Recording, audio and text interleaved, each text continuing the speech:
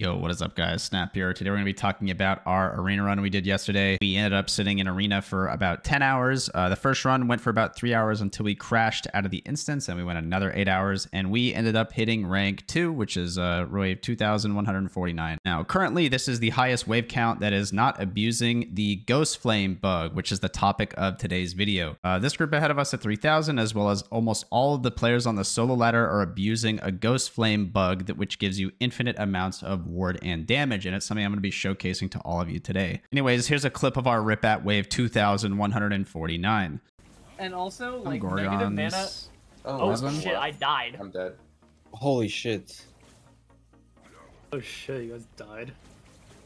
And there's 2 Gorgons, so.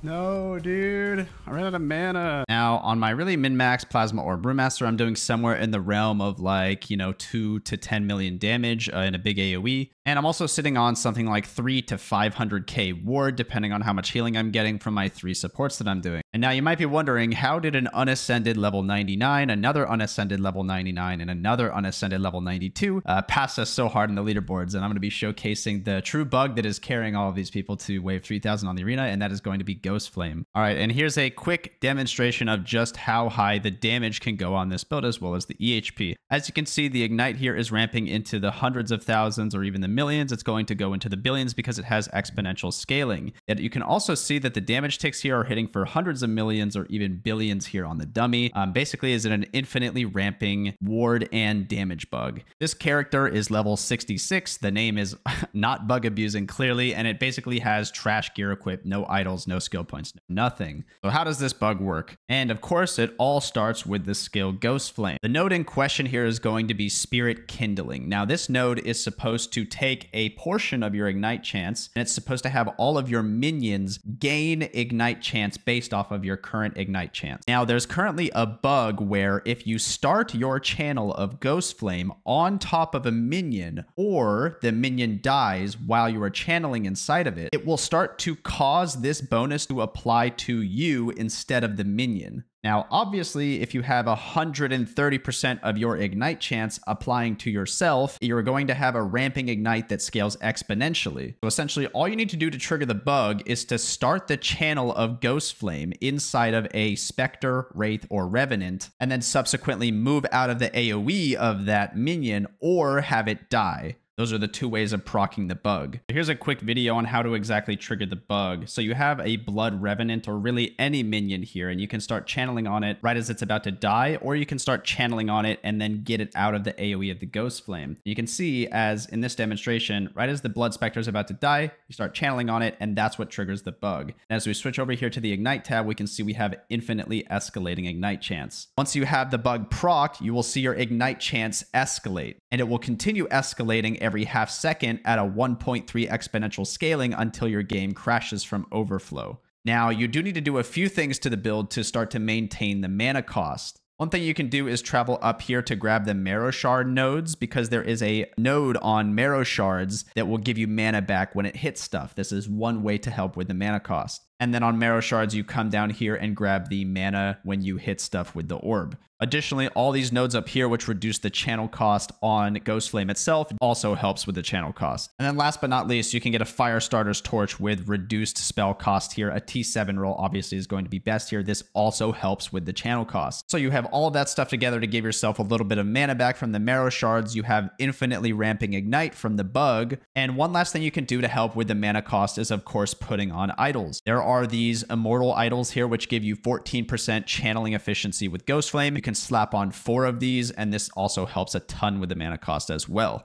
Additionally, you can wear a Jungle Queens with a massive 40 mana gained on potion use slammed onto it. I mean, this gives you a big buffer of potions to use while you can look at your mana and make sure that you're never stopping channeling after you've activated the bug. So now that we have billions of Ignite chance, we're going to equip Ashes of Mortality, which gives us ward per Ignite and Damned on the target. And every time that this procs, your character is getting millions and millions of ward, literally. One last thing we need to do is actually go to the passive tree, because even though we have a ton of ignite chance, the ignite actually isn't doing all that much damage. On Warlock, there are some nodes here which give you specifically ignite overload. And now ignite overload is a debuff or a buff that your character gets where you get 1% more ignite damage per ignite on the target. And so this node, Infernal Lash, is the node that is giving Warlock all of the damage from all of the ignite stacks. And this is the thing that's causing the hundreds and 200s, 1 billion damage numbers to pop out of the Ghostflame while you're channeling it. So now you have infinite damage and you're generating tens of millions of ward. And the last thing you need to do is, of course, get a little bit of ward retention. And all you need to do is throw on Frostbite Shackles, get some cold res, alley res, whatever on your gear, so that you can maintain that ward retention. We can have a quick look over here on Tunk Labs. We can see I've just put about 1,000 ward retention in here, and let's look at the ward when we go to like 10 million ward. Tunk Lab unfortunately only goes to 10 million ward, and after about 30 seconds, you still have about 1.5 million of that ward left. And so what you can do is you can set a timer on a macro or something like that, so you can channel for the precise amount of time before your game crashes, and then you can simply restart the channel to restart the ramp, and you have enough ward retention so that you're actually never in danger in between the arena waves, and you can use that to push infinite arena waves as long as you're able to stay awake, of course. So yeah, in case you're curious kind of like what all of the Warlocks on the arena ladder are doing, it's going to look something like this. You're just going to have infinitely ramping ignite. As you can see here, it's going tens of millions, 30 million, 40 million, 50 million, and then also take a quick look at his ward bar. He's going to start to get so much ward that each health bar or ward bar is ticking over in mere fractions of a second as it continues to ramp. And then one last time, you can kind of see here some extra numbers on the dummy, as well as how long you can actually maintain the channel costs in between channels. Yeah, this is definitely quite a funny bug. It's funny seeing all the really crazy numbers you can put up with the ignites overflowing. There is one challenge with the build, of course, and that is just maintaining the instance and not crashing. That is the main challenge that you're up against when playing this build. There's probably some pretty clever ways to maintain your ignite stacks, because you can drain your current ignite stacks by actually hitting a minion that is affected by kindling with the ghost flame. Additionally, if you hit other party members with the ghost flame, it starts to give those kindling stacks to them instead of you. And so there's a few ways that you can kind of fudge the numbers a little bit and try to keep it at a certain number. But overall, I think the best way to probably abuse a bug like this, especially for pushing ladder, is to just set a timer, stop channeling, make sure you're fully ramped down. You still have millions and millions of ward left in your EHP pool from before, and you can use that ward pool to try and ramp up again for the next one. Yeah, that's all I got for you guys today. I just kind of wanted to showcase this Warlock bug